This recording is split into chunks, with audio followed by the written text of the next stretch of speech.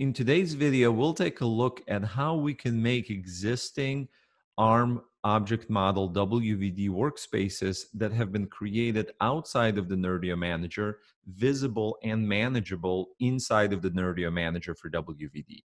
This process is called assigning a workspace, and assigning a workspace makes it visible and manageable through the Nerdio Manager interface. So you can see here I'm on my Workspaces tab, and I only have one workspace visible. And if I go into the Workspaces Azure portal section, I also see that only one workspace is visible. So let's go ahead and add a workspace in the Azure portal. I'm going to do that in my demo resource group. I will call it Workspace Test 1 and click Review and Create.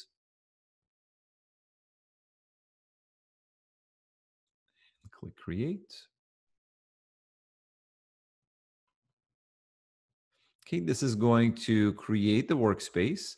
And while that's being created, one thing to point out is that in order for Nerdio Manager to discover any existing workspaces, the resource group within which those workspaces reside must be linked inside of the Nerdio Manager. So if we go to the settings page and we look at linked resource groups, we must see the resource group within which that workspace resides. If it's not there, then what we have to do is click Link, select the resource group from the list, and click OK.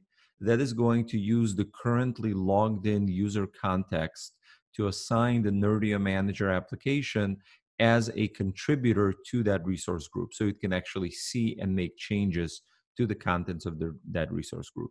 In our case, we created our new workspace in the NMW demo group, which is already listed here. So what we would expect if we go to our workspaces page and we refresh this page is that now it's possible to see that workspace. Now, what you see is that it's not listed here, but what you'll notice is that there's a little configuration gear up on the upper right of that screen.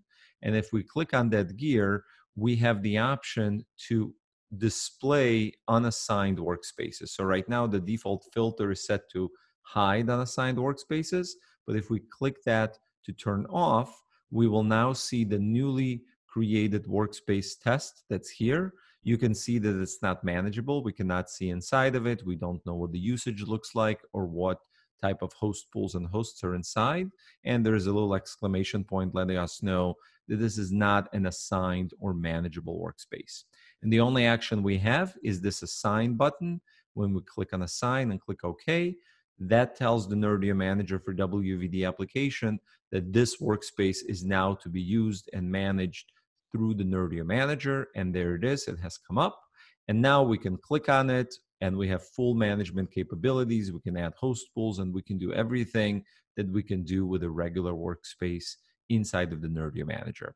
Once we're done with this workspace, we are simply going to go ahead and delete it. So let's go ahead and delete that workspace and click OK. And once we do that, it's going to disappear from our view. So this is how you can discover, import, and assign existing workspaces that have been created outside of the Nerdio Manager. Just don't forget to link the resource groups on the settings page and click on the little gear to display those workspaces on this page. See you in the next video.